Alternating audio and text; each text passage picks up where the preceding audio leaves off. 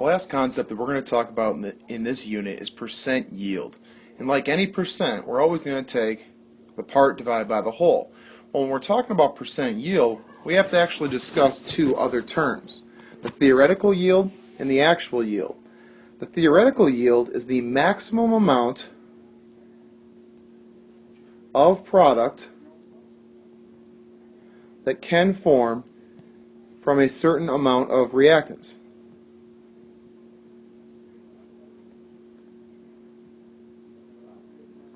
So from the available reactants.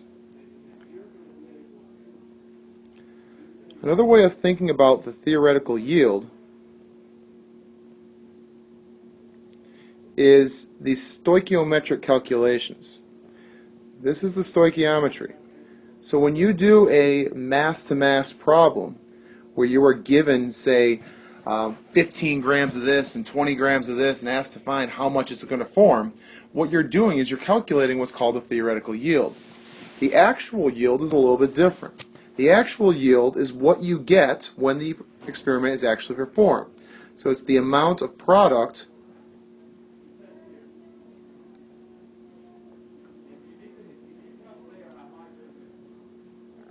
when the experiment is conducted, or when the reaction is run.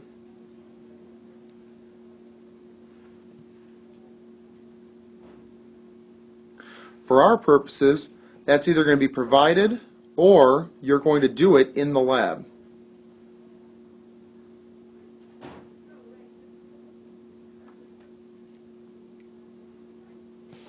The actual yield will always, always, always be less than the theoretical yield.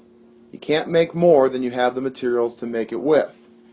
So when we're looking at our equation, to calculate percent yield, we're going to take our actual yield divided by our theoretical. And again, just as a reminder, theoretical will always be bigger. If it's not bigger, then you're not doing it the right way. We'll then multiply that value by 100 to get our percent yield. Now, in some types of problems, the percent yield you want in the high 90s. In some type of reactions, however, you never get that high of a reaction. And that can go down to a number of factors. Most reactions have an optimal range that they like to react in. So, for example, a certain temperature, a certain pressure, a certain humidity. And when you have conditions that aren't those optimal values, you end up getting less product formed than you had anticipated through the stoichiometry. So here's a problem we're going to try out. A reaction was predicted to produce 32.4 grams of a compound. When the product was measured, there were only 26.1 grams made. What is the percent yield of this reaction? Looking at this problem here, we have two numbers, and we have to figure out those parts. Again, remember, percent yield is equal to actual over theoretical times 100. So now we need to label our actual and our theoretical. Well, theoretical would go along with the word predicted, and so that number is 32.4. 26.1 is what was actually made when the product was measured. So this is our actual, here's our theoretical. Actual